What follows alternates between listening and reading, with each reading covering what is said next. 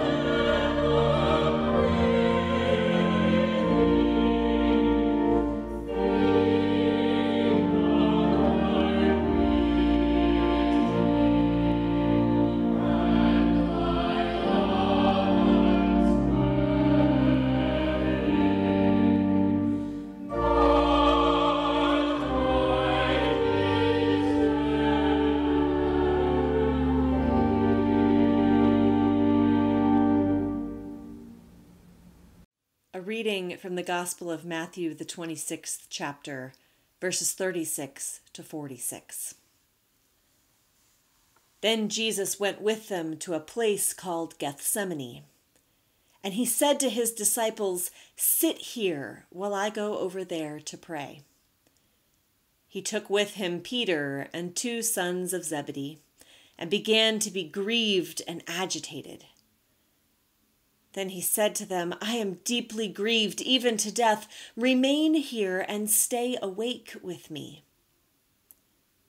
And going a little farther, he threw himself on the ground and prayed, "My Father, if it is possible, let this cup pass from me. Yet not what I want, but what you want." Then he came to the disciples and found them sleeping. And he said to Peter, "So could you not stay awake with me 1 hour? Stay awake and pray that you may not come into the time of trial. The spirit indeed is willing, but the flesh is weak." Again he went away for a second time and prayed, "My Father, if this cup cannot pass unless I drink it, your will be done." Again he came and found them sleeping, for their eyes were heavy. So leaving them again, he went away and prayed for the 3rd time, saying the same words. Then he came to the disciples and said to them, "Are you still sleeping and taking your rest? See, the hour is at hand, and the Son of Man is betrayed into the hands of sinners. Get up, let us be going. See, my betrayer is at hand."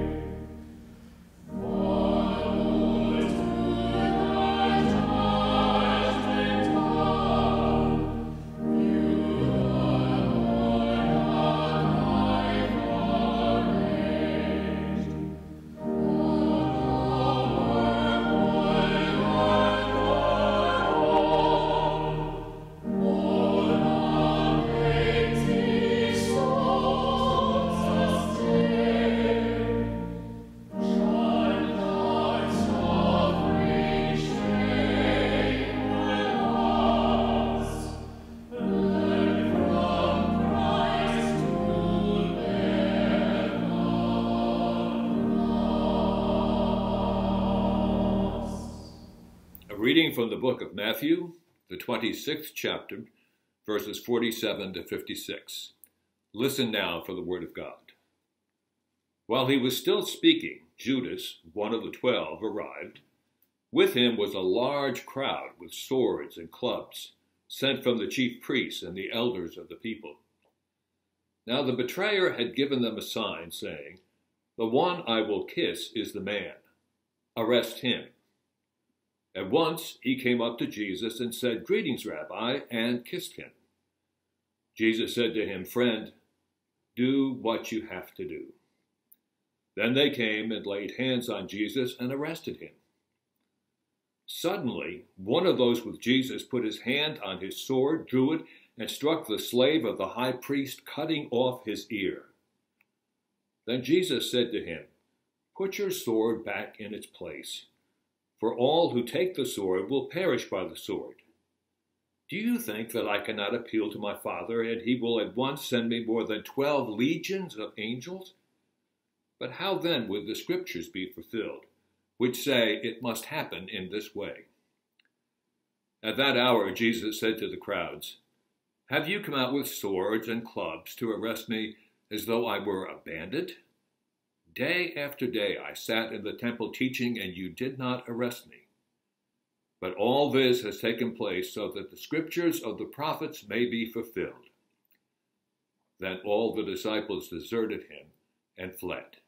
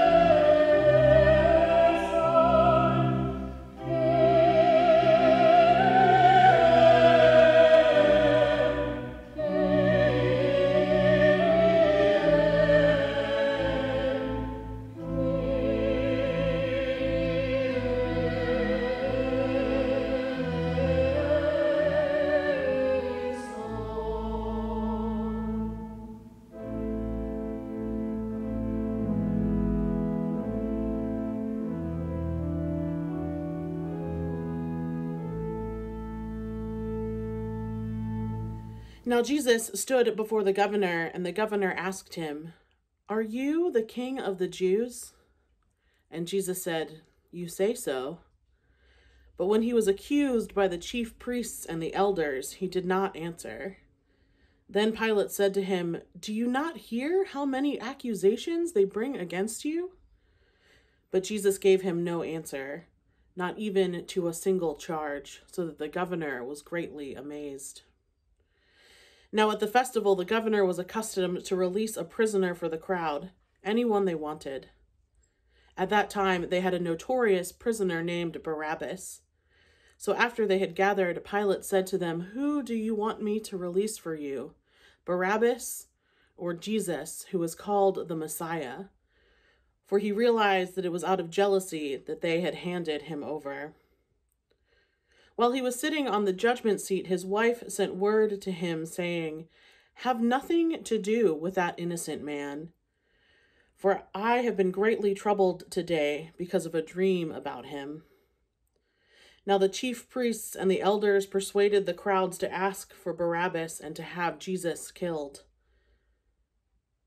Again, the governor said to them, "Which of the two do you want me to release for you?"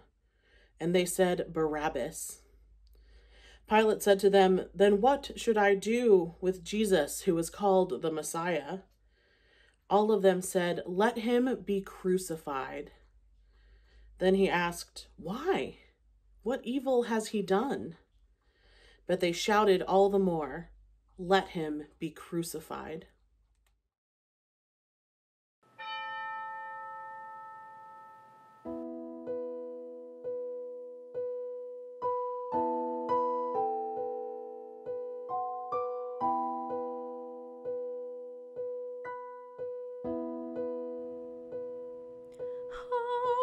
long, O God, will you neglect my prayer?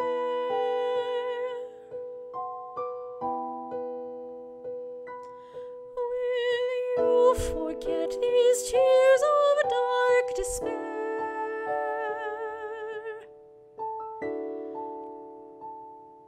Yet not my will, but yours alone be done.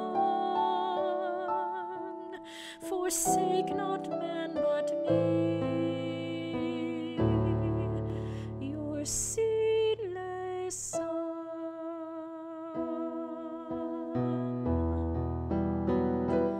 I, Christ the Son, obey your great command, enduring punishment for sinful man. A son and silent lamb, I choose this path. Accept rejection to appease your wrath.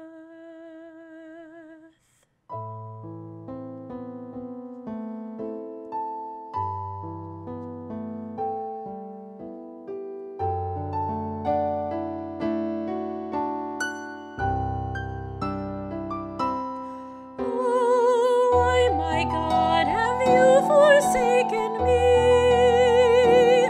Why have you now refused my final plea?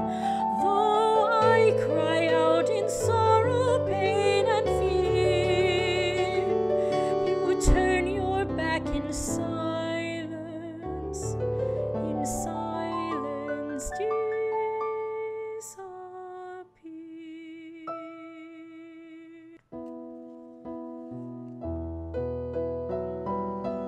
I, Christ the Son, bear all their sin alone, embracing judgment from your glorious throne. A son, a spotless lamb, I shed my blood to bring them boldly to your face, my God. I, Christ the Son, bear all their sin alone, embracing judgment from your glorious throne. A son, a spotless lamb, I shed my blood to bring them boldly to your face, my God.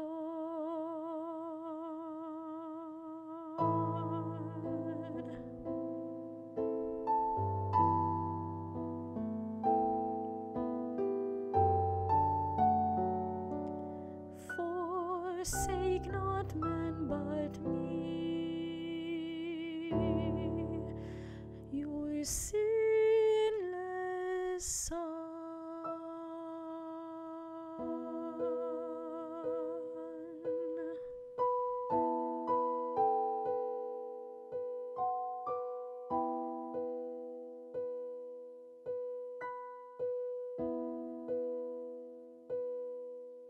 So when Pilate saw that he could do nothing, but rather that a riot was beginning, he took some water and washed his hands before the crowd, saying, I am innocent of this man's blood. See to it yourselves. Then the people as a whole answered, His blood be on us and our children. So he released Barabbas for them, and after flogging Jesus, he handed him over to be crucified. Then the soldiers of the governor took Jesus into the governor's headquarters, and they gathered the whole cohort around him. They stripped him and put a scarlet robe on him, and after twisting some thorns into a crown, they put it on his head. They put a reed in his right hand, and knelt before him, and mocked him, saying, Hail, King of the Jews! They spat on him, and took the reed and struck him on the head. After mocking him, they stripped him of the robe, and put his own clothes on him. Then they led him away to crucify him.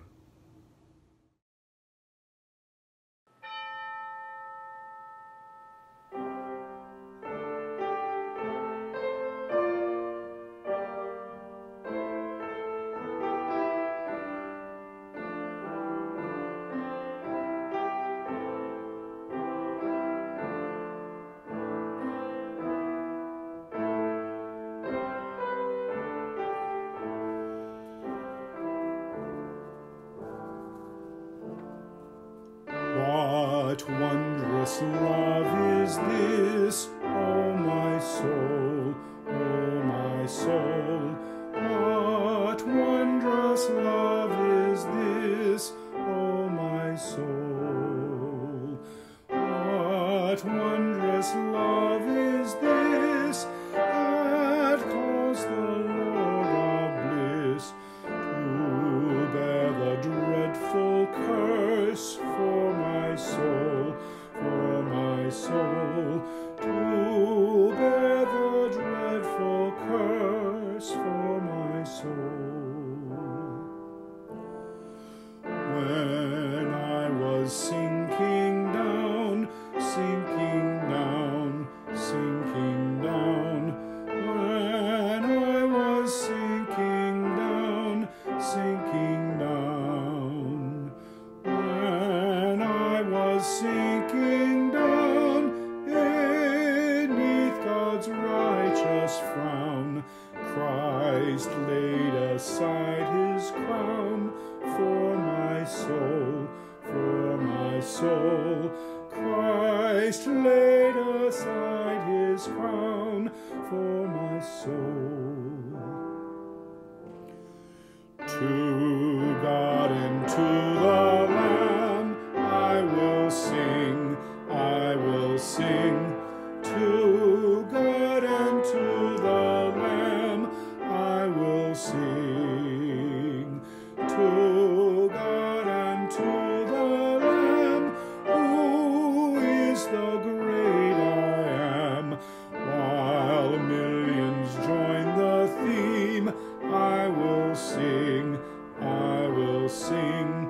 While millions join the theme, I will sing. And when from death I'm free, I'll sing on, I'll sing on. And when from death I'm free, I'll sing on. And when from death I'm free, I'll sing and joyful be. And through eternity, I'll sing on, I'll sing on.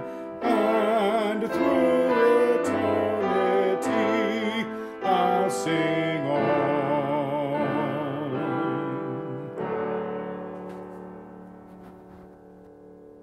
Matthew 27, 32 to 44, the crucifixion of Jesus. As they went out, they came upon a man from Cyrene named Simon. They compelled this man to carry his cross. And when they came to a place called Golgotha, which means place of a skull, they offered him wine to drink, mixed with gall. But when he tasted it, he would not drink it. And when they had crucified him, they divided his clothes among themselves by casting lots. Then they sat down there and kept watch over him. Over his head they put the charge against him, which read, "This is Jesus, the King of the Jews." Then 2 bandits were crucified with him, one on his right and one on his left. Those who passed by derided him, shaking their heads and saying, "You who would destroy the temple and build it in 3 days, save yourself. If you are the Son of God, come down from the cross." In the same way, the chief priests also, along with the scribes and elders, were mocking him, saying, "He saved others. He cannot save himself. He is the King of Israel. Let him come down from the cross now, and we will believe in him. He trusts in God. Let God deliver him now if he wants to, for he said, 'I am God's son.'" The bandits were crucified with him also and taunted him in the same way.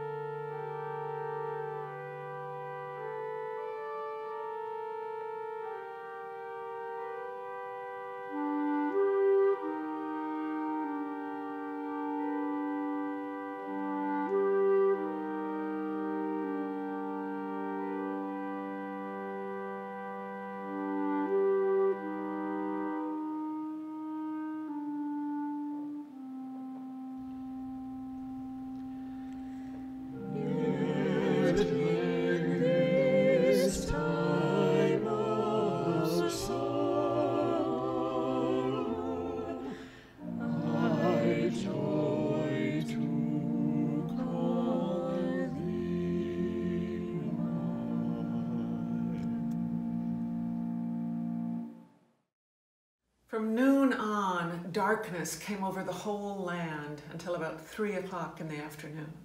And at about 3 o'clock, Jesus cried out in a loud voice, Ali, Ali, lema sabachthani, which means, my God, why have you forsaken me? When some of the bystanders heard it, they said, this man is calling for Elijah. And so someone ran at once and got a sponge, filled it with sour wine, put it on a stick, and gave it to Jesus to drink. But the others said, wait, let us see if Elijah will come to save him.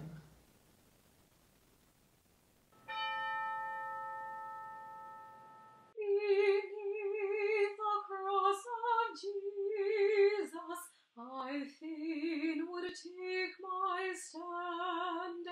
The shadow of a mighty rock within a weary land, a home within the wilderness, a rest upon the wing. From the burning of the noontide heat and the burden of the day, upon the cross of Jesus, mine eye at times can see the very lying form of one who suffered there for me. And from my stricken heart with tears to wonders I confess the wonders of redeeming love and my unworthiness. I take, O cross, thy shadow for my abiding place. I ask no other sunshine than the sunshine of his face, content to let the world go by, to know no gain nor loss. My sinful self, my only shame, my glory, oh, the cross. Then Jesus cried with a loud voice and breathed his last. At that moment, the curtain of the temple was torn in two from top to bottom. The earth shook and the rocks split. The tombs also were opened, and many of the bodies of the saints who had fallen asleep were raised. After his resurrection, they came out of the tombs and entered the holy city and appeared to many.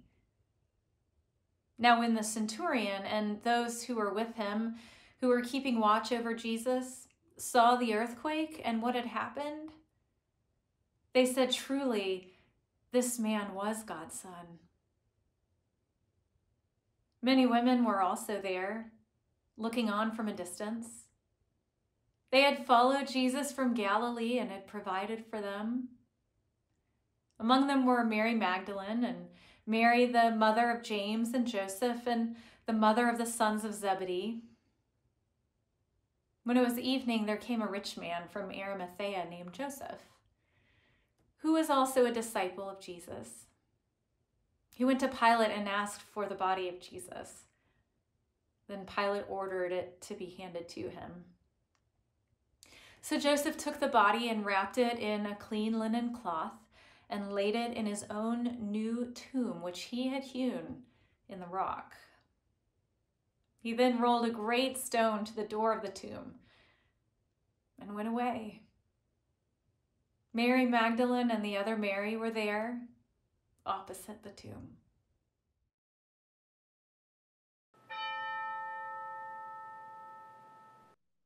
Were you there when they crucified my Lord?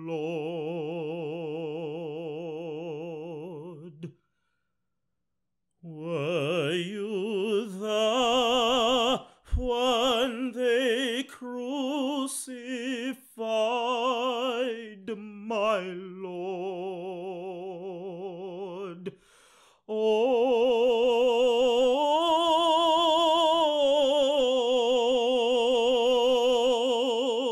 Sometimes it causes me to tremble, tremble, tremble. Were you there when they crucified my Lord? Were you there when the sun refused to shine? Were you there when the sun refused to shine? Oh,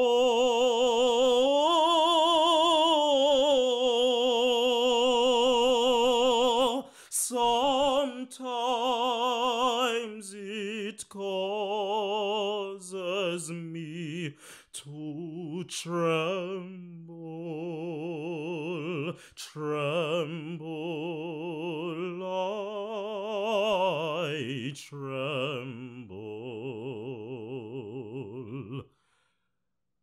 Were you there when the sun refused to shine?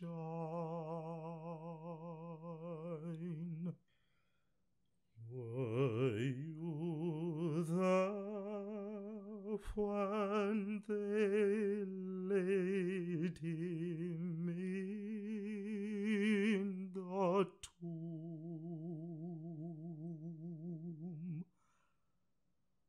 Were you there when they laid him in the tomb?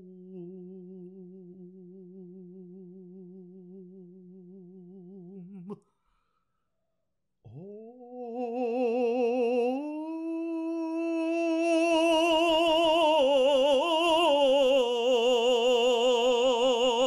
sometimes it causes me to tremble, tremble, I tremble.